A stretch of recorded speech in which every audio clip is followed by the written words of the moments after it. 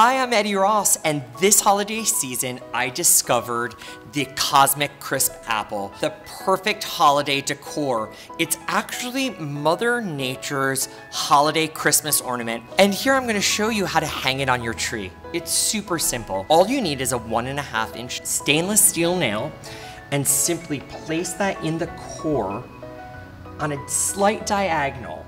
Here I'm using a 1/2-inch grosgrain ribbon.